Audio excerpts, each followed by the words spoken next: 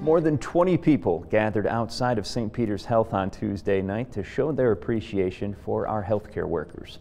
MTN's Jordan Johnson was there to hear their statements.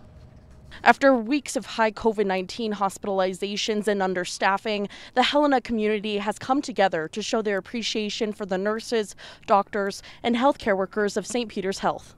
So appreciate you. We know that our community is able to do what we're all doing thanks to your hard work, and we really want to encourage you to keep it up. We know that it has been a long, hard slog, and we know that there are so many things that are discouraging right now. And we want you to know that you are loved and appreciated. The Helena Thanks Healthcare Workers Facebook page was created to show support for the healthcare workers in Helena who have been strained due to COVID-19 cases surging in the area. I thought, well, rather than stay angry about it, go do something positive. And really what the issue is that there is a lack of appreciation among some people of what nurses are doing now and doctors are doing to save lives.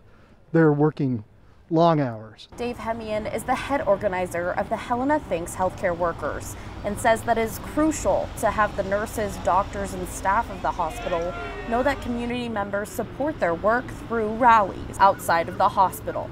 It's sad that we're here, but it's good that, there are people coming out to say thank you, and they appreciate what the medical staff and the support staff is doing to try to keep everybody healthy. Hemian also wants to remind the community to wear their mask and also to be kind to healthcare workers as they are going through the most currently.